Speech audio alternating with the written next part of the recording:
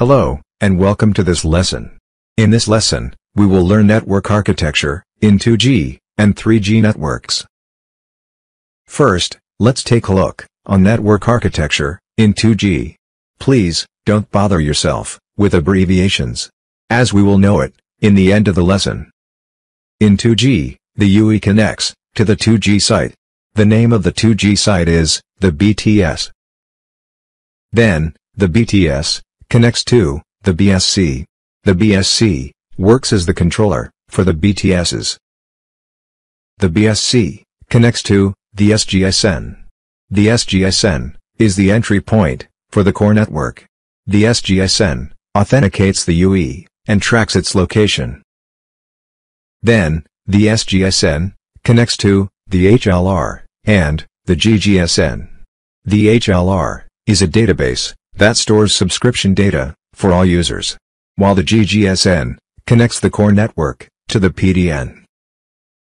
The PDN is the network the UE would like to connect to, if it is the Internet or any other network. Now, let's take a look on network architecture in 3G. The core network is the same in 2G and 3G networks. The difference exists only in the access network. In 3G, the UE connects to the 3G site. The name of the 3G site is the node B. The node B connects to the RNC. The RNC works as the controller for the node Bs. The RNC connects to the SGSN. The SGSN is the entry point for the core network. The SGSN authenticates the UE and tracks its location. The SGSN connects to the HLR and the GGSN. The HLR is a database that stores subscription data for all users, and the GGSN connects the core network to the PDN. The PDN is the network the UE would like to connect to, if it is the Internet or any other network. In summary, the core network in 2G and 3G is the same.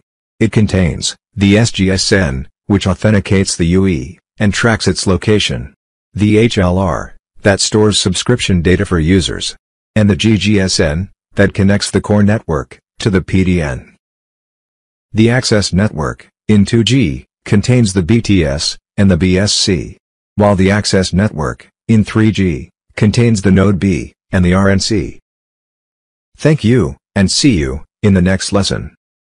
Below are the important abbreviations used in this lesson.